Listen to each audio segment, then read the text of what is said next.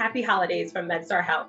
My name is Skye Jones. I'm a family nurse practitioner here at MedStar, and I'm here to talk to you about 3 things that you can do for your mental, physical well-being this holiday season.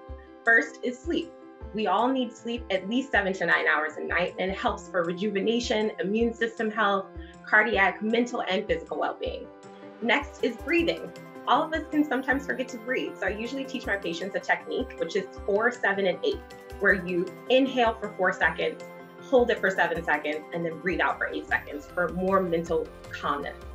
Next and last is your physical activity. I know it's getting cold outside, but it's still important to stay as active as possible. So 30 minutes of vigorous activity a day is really what's recommended.